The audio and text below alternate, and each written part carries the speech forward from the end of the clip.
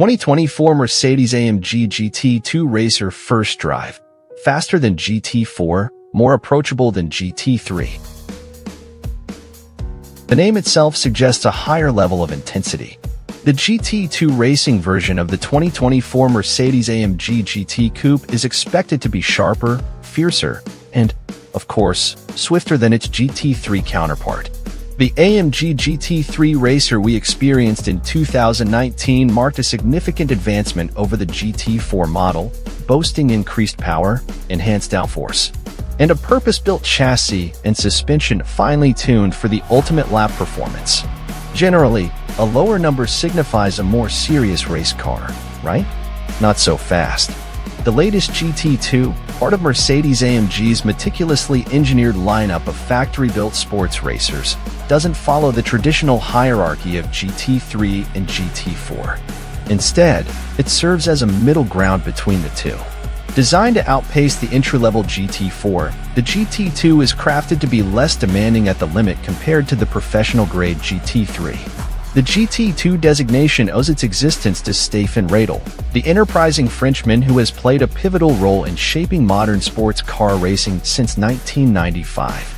Radel's SRO Motorsports Group was instrumental in establishing the modern GT4 and GT3 categories, setting rules for the cars and organizing races.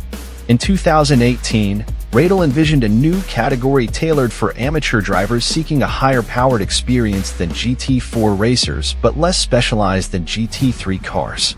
While GT2 was conceptualized as a transitional category, Radel determined it impractical to rebrand the highly successful GT3 category, which enjoys widespread support from automakers and racing enthusiasts, solely to adhere to a performance hierarchy.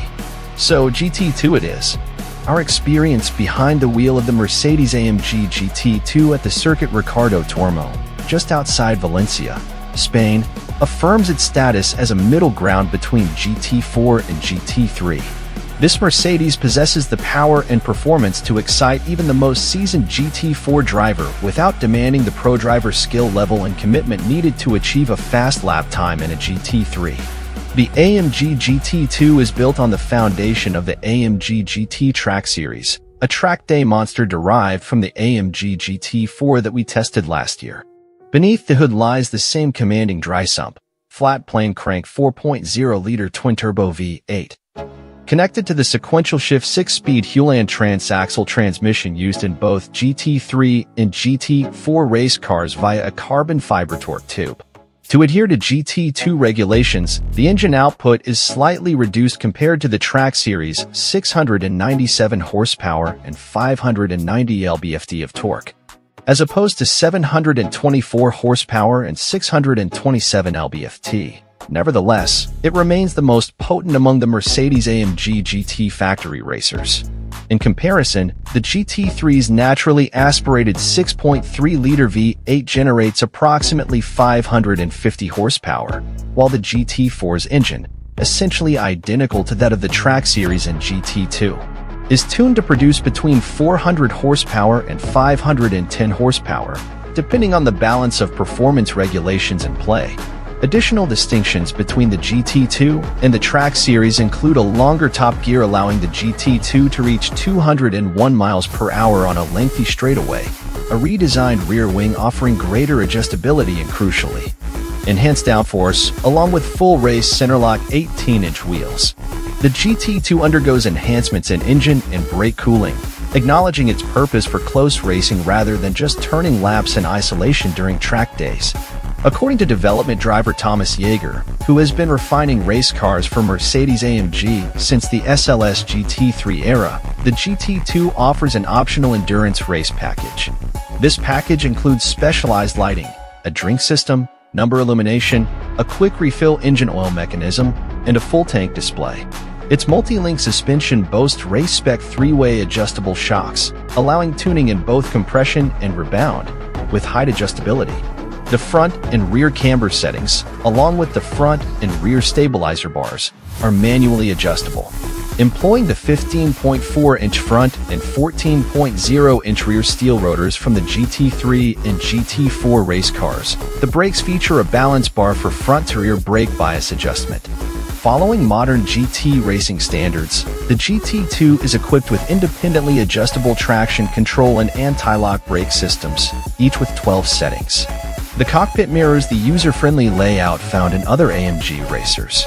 The butterfly steering wheel is tiltable and telescopic, and the center console houses large, fluorescent highlighted switchgear for easy operation, even at night with racing gloves.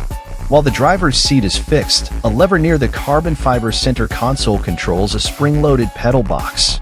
Adjusting the driving position involves placing your foot on the brake pedal, pulling the lever, pushing the pedals away, and releasing the lever to lock them in place.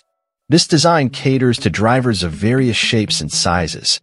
According to Mercedes-AMG, the GT2 has a baseline weight of 3,086 pounds, although its racing weight may increase to comply with balance of performance regulations. This puts it within about 150 pounds of the GT3's claimed minimum weight, a notable achievement considering the GT2 boasts 26% more power and 22% more torque.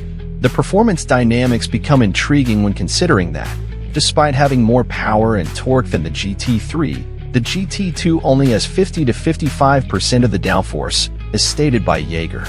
This characteristic makes it more accessible for amateur drivers, particularly in fast corners, where the GT3's stiffer suspension and superior aero make it harder to sense the edge of adhesion.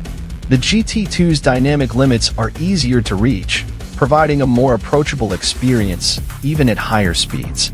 While the GT3 remains arguably the most accessible among current GT3 race cars for non-professional drivers, the GT2 quickly establishes itself as a more approachable machine after just a few laps. The robust torque foundation of the flat-plane crank V8 turbo motor ensures a smooth experience, allowing drivers to navigate unfamiliar tracks without trouble. With the GT2, you can rely on traction control to understand throttle modulation and optimal lines. As confidence builds, the intervention threshold can be dialed back, enabling deep braking into corners, powerful acceleration out of them, and a clear sense of tire behavior. Despite its speed and audacity, the Mercedes GT2 is described as formidable but not fearsome. If you pay close attention, the GT2 becomes a valuable tool for refining your driving skills. Each of my 10 consecutive laps at the Circuit Ricardo Tormo was faster than the one before.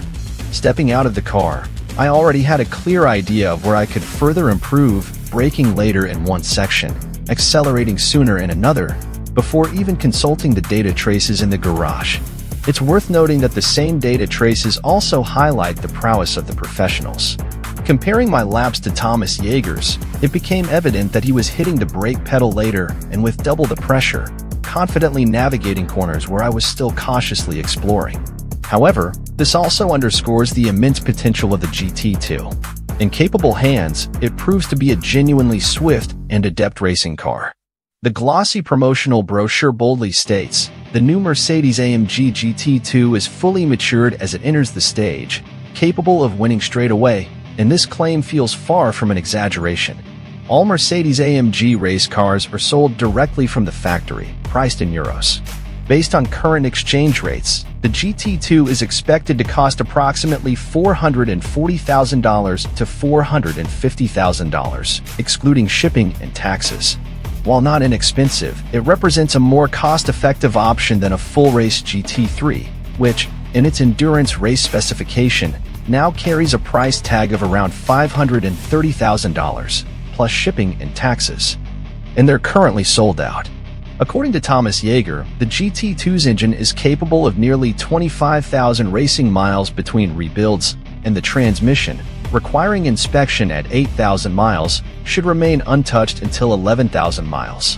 The GT2 is eligible to compete in the GT America Series, featuring single-driver 40-minute sprint races. Additionally, it is set to participate in the 2024 Fanatec GT World Challenge America Series, commencing at Sonoma Raceway in April and including rounds at renowned tracks like Sebring, Circuit of the Americas, and Road America.